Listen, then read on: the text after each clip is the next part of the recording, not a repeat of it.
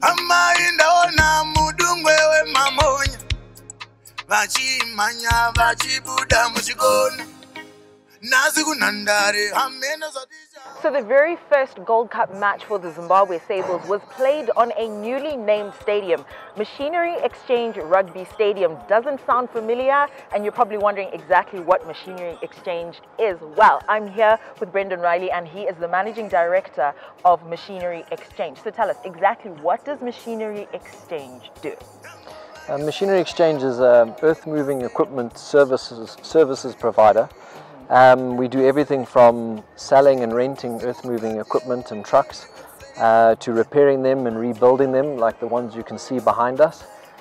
We have a heavy engineering business, so we do a lot of work on the mining industry for underground mining equipment, and we sell spare parts to earth-moving machines and trucks.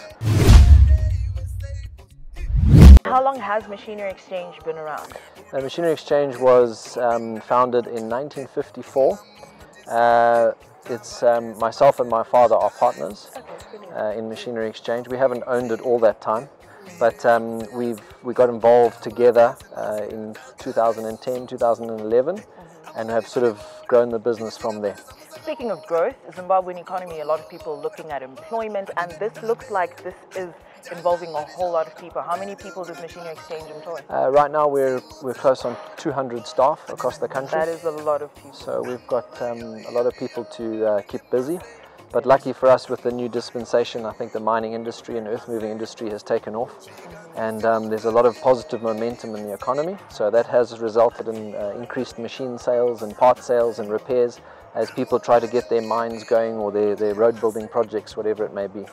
So you talk about the fact that there are 200 people right across the country that you employ. Yeah. So where can we find Machinery Exchange? Say I want to get into the mining business.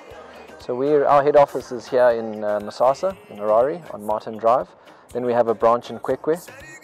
We have another branch in Bulawayo, and we have a depot in Wangi. Those are centrally located to service all the mining industry in those areas, but of course we also help with all the earth moving and road construction that goes on there as well.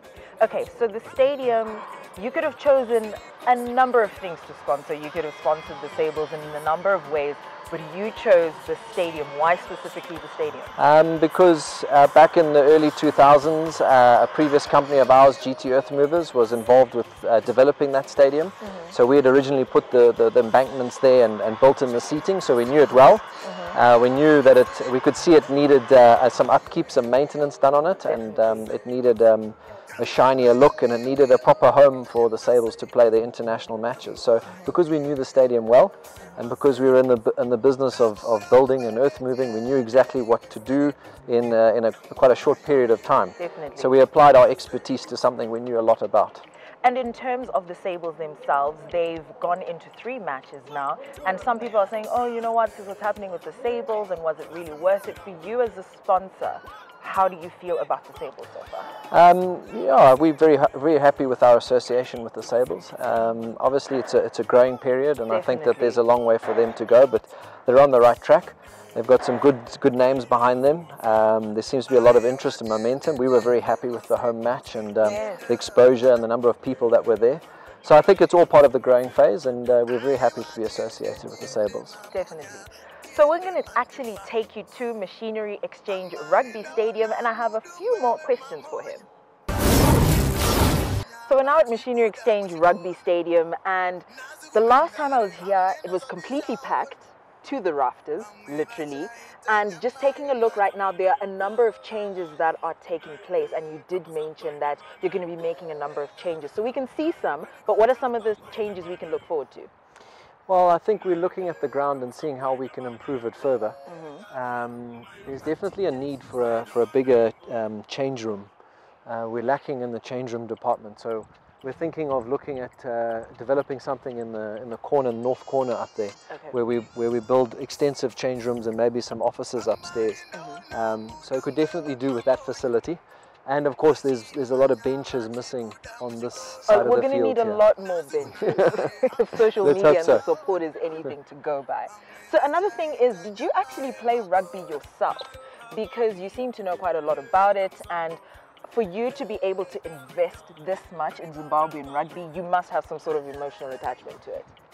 Yeah, I played a bit of rugby. I played for Harare Sports Club for the men under 21 and the men's team. And actually my father also played for Sports Club, which would have been maybe the early 80s. So we go way back, and we know the grounds well, and so yeah, we have a history with Harare Sports Club. The next match that is coming up for the Sables might be played here as well. And what are some of the things that we'll be able to see this time compared to the last match? I think we would like to try and look at improving the seating. I think also from the last match against Morocco, there was a need to improve the entrance and the swiping facilities and the entrance facilities. So there's some tweaks that can be done to make it better. But in terms of physical infrastructure that stays here, I think constant maintenance is what we're going to do. We're going to continue maintaining the ground. And it's very important. Exactly. You don't want to let it go too long. We maintain the ground, we trim the trees, we trim the embankments, we make sure that anything that breaks we fix, whether it be the wooden stands or the brickwork. And yeah, and just generally keep the upkeep all the same, and make sure it's up to standard. Looks really good. I really would like to see some sort of machine somewhere around the stadium. I think we'll definitely try and get some machines on display next time. And yeah, we'll look forward to it as well. It was lovely spending the afternoon with you. Thank you so much for showing us around Machinery Exchange. And I think I'll be back to probably try and drive one day. Thank you, Christine. This is in Sables TV. We're hanging out with Machinery Exchange this afternoon. Really insightful, a whole lot of people pumping a whole lot of things into Zimbabwean rugby, and we'll be expecting a lot more. You want to stay tuned to Sables TV.